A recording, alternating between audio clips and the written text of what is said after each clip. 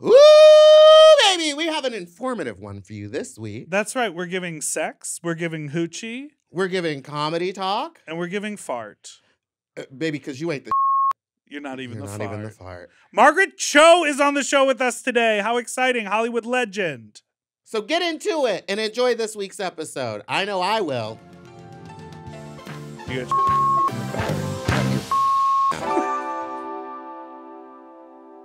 M. Oh. M. Mom! When your first choice is a big old bus, You turn around and boom, you end up with a sloppy seconds. Oh, diva. Our number is 213-536-9180. Or email us sloppysecondspot@gmail.com. Now on with the show. Hi, you sloppy, you stupid little you not so you dirty little Welcome to Sloppy Seconds with Big Dipper and Meatball. And that's Big Dipper. I'm wearing a necklace. don't call, just text me. Because I'm sexy. Okay, you were saying that it was Beyonce, Yes. and I see what you're saying. You're saying the energy dress. Yes, but hers is Energy. green, and she goes like this. Yes. I like that titty bounce. You can hear the necklace. Do you think you're feeling your oats? I think I'm just trying to look nice. Why don't you glue that back on? Because we have a special guest today. Oh, yeah. Oh, Well, why don't you introduce her? Are you ready for our extremely special guest? Yes. She is an icon, a legend, a trailblazer, a badass, a dog mom, a tattoo enthusiast, also a cat mom. Please welcome to the stage, Margaret Cho! Yay! Hi. Hi, how are you? I'm great. How are you? Good. Great. Thank you so much for being here today. Thank you. Thank you. We're thrilled to have you. Yeah, this is huge for us. You are taking some time off of the road because you're currently on tour with the Live and Livid tour. Yes. And you're here with us on our podcast, which Yes. is unbelievable. Oh, thank you. I'm honored. Thank you. No, thank you. And you spend a lot of times with drag queens, right? Yes. You're like one of your close friends was, what was her name? Jackie B. No, not Jackie B. Monistat. Monistat. Oh, okay. She's my drag daughter. And Oh. I've been around drag queens my entire life. I mean, I grew up raised by drag queens in the 70s in San Francisco. Yeah. And Oh my so, you know, gosh. there's a long history of drag in my lifetime. So it's wonderful to see how popular it is now. Yeah. It's kind of wild, right? It's incredible. Yeah. Thoughts? She's like, The "Yes, popularity? No. Popularity? It's a popular thing now. No, It's- you're doing a classic drag thing right now, which is that you glued an earring to your chest Yeah. for the Yes. illusion of a necklace. I like it. Absolutely. I like it. Well, because it's like a piercing. Yeah, Yes. Like, kind you got a of. dermal. Oh my gosh. Remember when those were so popular? People would just get them all over their face? Yeah, I've seen a lot of them. Like, you know what really freaks me out is when they get it like in their gum line. Mm-hmm. You know, when they get like, Or, like- a piercing up in their like, their gum. My gums could never. My gums are so receded that my gums are in Reseda. They actually. There's some good gums living in Reseda. Like, they're too far, my gums. My gums have gone too far. Oh, That is no. a very shaming experience when you go to the dentist Mm. and they like do whatever the measurement is Oh, on the gum. Do you know the one? Yeah. The first time it had been a while since I had went to the dentist Mhm. and I moved out to LA and I was like, you know what, bitch, I'm getting my dental hygiene together. And I go to the Mm-hmm. dentist. Now you get mad at me because I go 4 times a year for the Which cleaning. is crazy to me. That's so many 4 times. times a love it. year? That's so many times. quarterly. But Get in then my you mouth. have no tartar. It's better to go often, then it doesn't hurt. Yes. And it's not scary. The first Oh. time I went, they were doing the gum measurements and they Mm. were giving 4, 5, bleeding, Mhm. 5. Well, Whatever when they this prick is. at it. I remember the last time I went, they went, we got loose gums. Yeah, the gums are like that's the weirdest thing about aging is how far they recede. But also, you know what's worse is calculus. When they get that hard crust on the teeth. Oh, Yeah. When it's just like, you know, it's very meth mouth. Yes. And You you can know? like see it. You can like kind of dig in it. Yeah. India Farah. Oh What? my She God. had it real bad. She came for Oh. some girls and then they Meme just started culture. posting pictures of her teeth. Oh no, yeah. Yeah, those are some good times. But some people, you know, flossing, you have to, like, why is dental hygiene as a child just abhorrent? I don't want to do it. But You're I a remember I kid. used to run the water and stick my toothbrush under there and just stand and then be like, it's wet. 30 seconds later, I did it. Like, why do we not want to do that? You know, Well, can I say one thing? What? Little kids' teeth, they all fall out. So you're not really taking care of anything. You know what? That is it's true. like, what's the point of even doing it until you're an adult? You're not as emotionally tied to the Exactly. longevity. You're like, they're going to be gone soon anyway. I want to talk about your tour. Yes. There's a quote in the announcement about your tour that says, celebrating 40 years as a stand-up comedian. Is that true? Yeah. 40 years? 40 since 1983. It's so crazy because I started really young. Yeah. And I was doing comedy as a kid, and I was going to comedy clubs. I had a partner. I was a comedy duo with Sam Rockwell, who's a very famous actor now. Yeah. But we would do these comedy shows, and they we had to leave the bar because we were too young to be in there, but we could go on and do the show and then leave. So I've been doing it for a really long time. That's incredible. Insane. Like when I think of you, I feel like you're such a household name. Oh. But literally at the same time, I wouldn't be shocked if I went into a dive bar and you were doing a set for 12 people. Because and she'll then, do anything. The bitch will do anything. I mean, you're here. You're doing this. I know. She'll do We were in a anything. stand-up show together one time, and I was like, how am I on the same bill as Margaret Cho? Oh, I think that I have to do it because I'll get too. It's like going to the dentist. If you don't do it often, you get scared. That's it. Quarterly. Then you're like, what am I doing? Yeah. You have to do it. I have to do it a couple times a day, I think. Really? In general, to keep it going, to Yeah. keep it moving. Because I'm so I'll forget everything, and then I get stage fright, and then it builds and builds and builds, and then I'll just never do it. So that's why I try to do as many shows as I can. I think it just keeps me better. Yeah. Keeps Well, you in practice. It's also Yeah. amazing that after 40 years, you're not only are you doing it, but it doesn't seem like you're doing it begrudgingly. Oh, no, Yeah. no, You I still love love it. it. It's fun. Yeah. It's fun. It's also I just don't know how to. I have social anxiety when it's just people. So when I go out and do comedy, it's that's my social life. And there's pretty a much. structure to it. There's a structure, and then I'm going on stage. I know what's going to happen, and then it's over, and then I can go home, and then it's a really satisfying way to be social without having to engage in trauma. Well, I'm sure people dump on you all the time. I'm just scared all the time. Well, I'm sober, so that's kind of the other thing too. I can't really go to parties. I can't really go to bars. I don't really do any of that kind of stuff. So for me, stand-up comedy is that. It's my social life. It's where I get to see my friends. It's where I get to just talk or whatever, and then I can leave. that's a muscle. I've been sober for a while too, and that muscle of when you do, I still go out to parties, and I still over New Year's, I went to Palm Springs and I hung out with a group of guys, and I purposely told myself, I'm go do this. But the whole sort of vibe was we're drinking, who's doing shots, what party drugs are we going to do, and then we're going out to the club. That was the plan. It wasn't, all day long, and they're not whatever. I'm not speaking ill of them. I was just what do I do with my hands? What do I do with my... Yeah, I find that difficult right now too, because I don't want to be out drinking, but it's what else is there to do? Yeah. Well... What? For me, as a drag queen. Oh, sure. You know what I mean? It's Yeah. when I go and host my show, it's everyone's just sending me shots to the back. And I could have some self-respect and be please stop. But I don't. And you Not take them all yet. down. And I take them all down and I black out on stage. Which is, there's a place for that too. Sure. Sure. And I think my stuff party fun. is the perfect place for that. It's fun It for is. that. It's fun for that. I've done a lot of that, And Yeah. so now it's really just for me, stand-up comedy is a good way to encase the social experience and make it safe and also exciting. Totally. Yeah. I mean, I love the way that I don't know that I've seen you live, but I've definitely seen a lot of your specials. And from the way that you tell stories and the way that you engage the audience, it doesn't feel, you never feel scared. You're always oh, she knows what she's up to. And then even if there's a stumble, she's so fortified that she'll just go over here for a little bit and then come back. It's very, we were talking about, calming. It's very reassuring. Oh, good. I'm glad. And I learn a lot too. I'm really glad. Yeah, We can super learn. informative. We can learn. Well, You recently, what?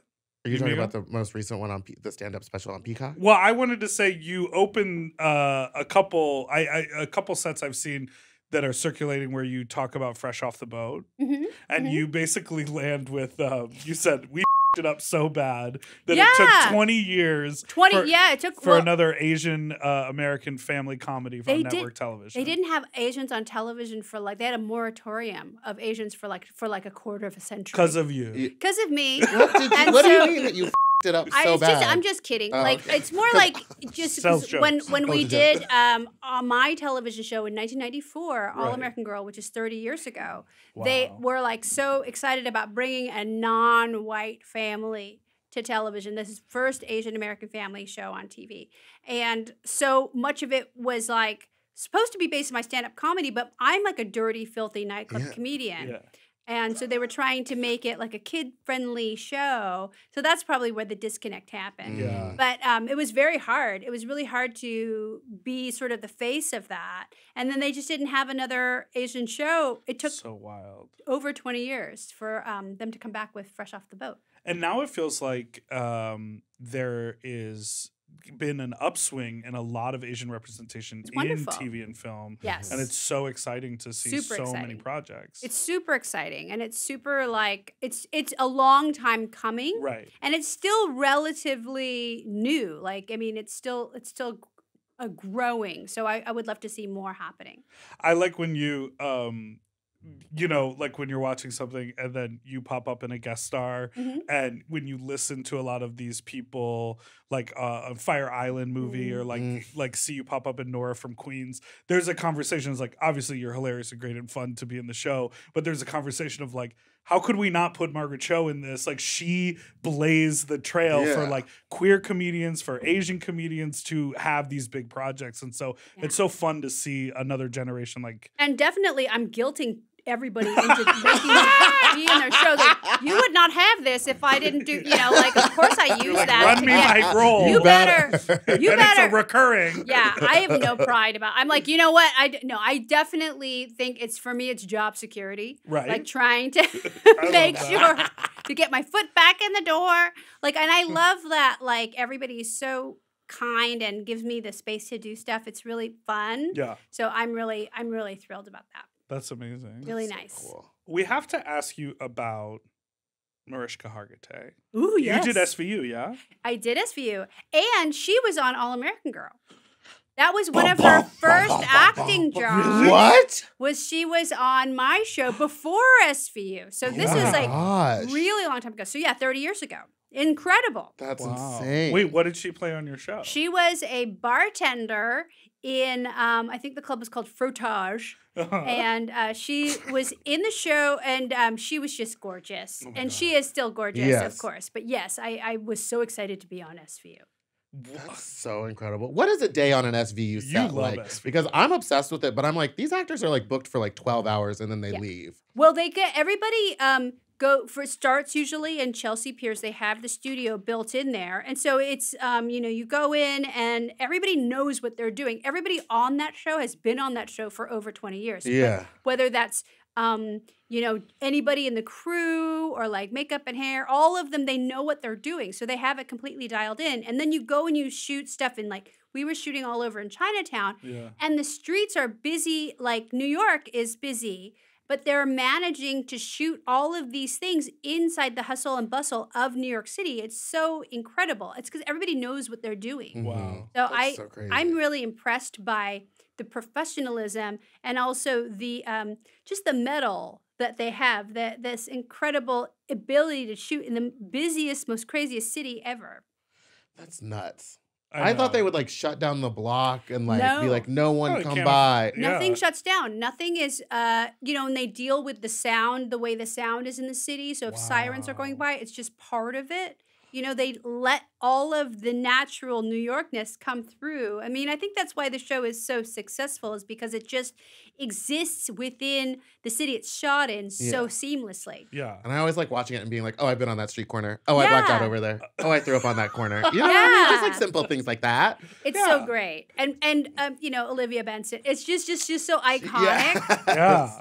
I like when she has short hair. To me, that's the most iconic, but they're all... The earlier seasons. It's Those all were the good good. ones too, where she would get like just the full season would be all about her. Mm. And then they would be like, remember the one where she got kidnapped? Oh my god. And it was like a 5-episode Ooh. arc and she was just in a bedroom for 5 episodes. It was so good. So good. She's just so good. I wonder if it even, I mean, this is a dumb question, but I wonder if it even feels like acting anymore because like she's not playing any other characters. She's just been this character for that long. Well, she like knows. obviously she knows what she's doing. Like I've got to work with her really intensely, and so when we're doing this scene, she's really playing it all different kind of ways. So you get to try That's to cool. try different ways to approach something that seems kind of simple, like an interrogation scene. She'll come and like look at it from different ways. So it's very generous as an actor to work with somebody that's like knows their character so well Right. that they can just come at it from a different angle. So it's really, I love that. I think it's really cool. We need to get you on that show. Yeah, you got to. I've tried. When I lived in New York, I auditioned twice, but we'll start maybe a Dead campaign. Hooker. You know what I Yeah. mean? Something like There's that. Well, There's like a million, like if you think about like a million things that you could sort of be like a figure in the nightlife. You could be criminal. You could be victim. There's a lot of places Ooh. we I can want go. to see you. I want to see you. And When I'm- did you open the door? But you're like the eyelashes here, the wig is no. You're like disheveled in the morning, the morning after, and they're like, "Did Wanda come home last night?" And you're like, "Haven't seen her." Who's Wanda? That's what I see. All right, let's take a break. We'll be right back.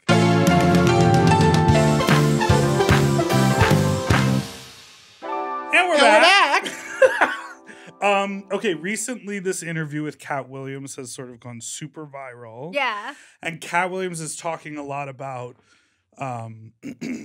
getting an invitation to the Illuminati, Ooh. turning down $50 million Ooh, I wish. for a deal. You know, like all of these sort of like Hollywood things that you hear about. Yeah. What is the most Hollywood experience, or like what do you know about that's happening behind closed doors, or what have you been invited to? You know, I've tell never secrets. been invited. Secrets. I've never been invited to the Illuminati. I still don't know what that is, but I'm not at the level of Cat Williams, who I absolutely love. Oh, me too. I love Cat Williams. I mean, I think it's just he's probably like the best he can read. He just Yes. reads people to filth. Yes. Just snatches everybody's wig. Like it's unholy how good he is. Yeah. Just snatching wigs and snatching. He's just the best. But I think like the most Hollywood thing is somebody warned me like really sternly, don't ever park in Milton Berle's parking space. And I think it was like really like this was like in 1985 or something. And I was invited to the Friars Club, and Milton Berle's parking space is like really, first it was all the handicapped spaces, and then it was Milton Berle's space, and they're like, never park there. And I think somebody had parked there, and he really read them. But it was like this thing where it was all of these people going, it's like all these old comics would get together and like do sets for each other. So it was just like Joan Rivers, and it was Don Rickles and Steve Allen, and everybody would wait for Milton Berle, and he would do comedy. And it was just, to me, it was a very intimidating experience. They put way too much mayonnaise in the shrimp Louis. Like, it was a very, like, weird kind of mayonnaise-y salad experience. So that's the only thing that I was really, like, openly invited to. Yeah. That's so funny. Were you well received as you were coming up in Hollywood? Kind of. I think because I was just so odd. So nobody felt really threatened by my appearance. Everybody was sort of amused that I was just this like young Korean kid kind of around. Right. And so I was taken care of very well. People like Joan Rivers really took a notice and shined me and took care of me a lot. And, I think I was really lucky, and I found a lot of great comedians who really enjoyed my comedy and also wanted to see what was happening, what else would happen. Right. So that was really a good place to be. Did you ever feel like you were like kind of singled out a little bit? Because I feel like you were one of the first comedians I ever saw performing and talking about queer rights and like being non-binary and kind of that information, which was like new to me when I was hearing your stand-up specials. Yeah. Did anyone ever say anything to you about that or like try to make you tone it down? Oh yeah, totally. And like also, you know, when I would talk about drugs, that was a big deal too. Never talk about drugs. And Like sex. never You talk talked about drugs. sex toys hard for a while. Yeah, I still do. Okay. Like I think all that stuff is really important to talk about and discuss. But yeah, like queerness, any of that stuff was so incredibly outlaw. And the people that I was really responding to in comedy and in art, I think is like, I was all about Sandra Bernhard and Madonna's relationship. To me, that was like everything because it seemed so cool and it seemed so out there. And so that to me was like, oh, that's inspiring. You know, I love that.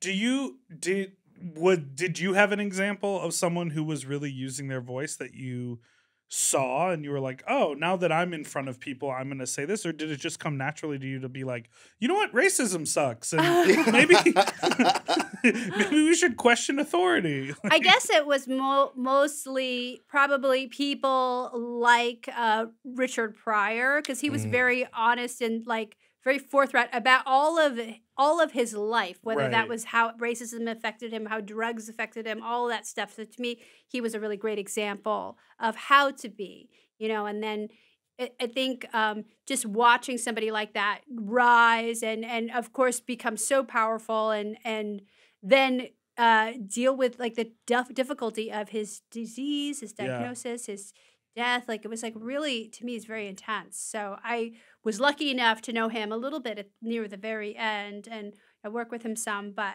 you know, like I just think he's not brought up as often in conversation of somebody that was really pivotal to the way that we think about comedy and the way that we think about truth in comedy. Because that conversation has evolved so much, and even more so now with people doing comedy on TikTok and, you know, getting through as many sort of like cultural revolutions and like peeling back the layers of our wokeness in our brain. Like, what is funny? What is acceptable? What are words we can say? What are words we can't say?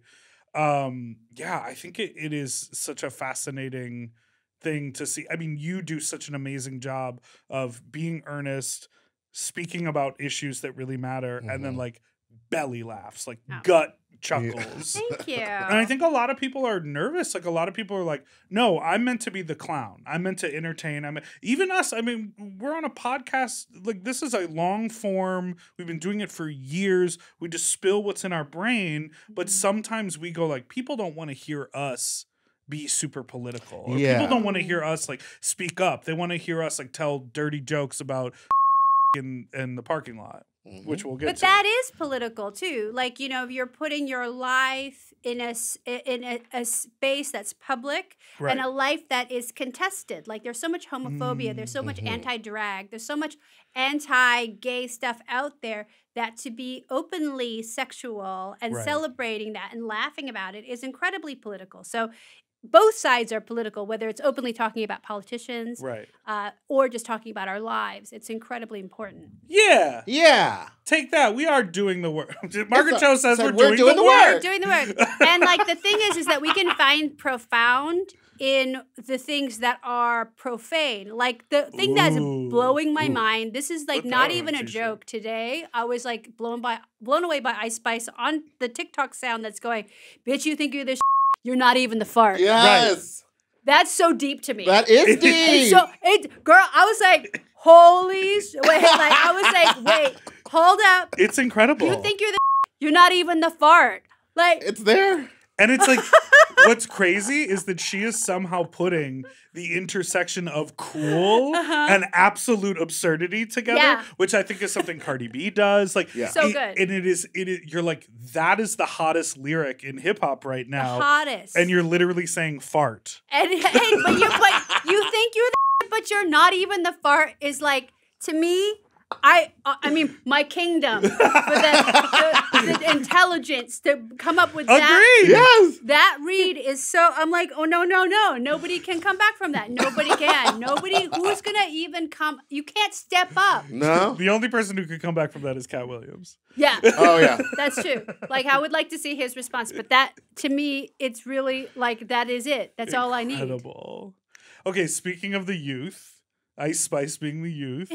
You have also sort of for years talked about your sexuality and sort of gender in a way that a lot of people were like, well, what's going on? You're bi, you're queer. Like what? Everyone was like always questioning it. And now all the kids are like, we're pan and we don't care and who cares? And yeah, whatever. Nothing matters. Why are you in my pants? I love it. Yeah. I love it. I like the idea that it's like gender can be evolving and also we can actually not conform to what's been laid out for us, so that we can like forge a new path. Right. So to me, that's always really interesting and also very like, illuminating, like, I think that's what I've been this whole time. Yes. Right. Which is cool. Well, we were having this conversation. Was it with you? Maybe I was talking to Delta.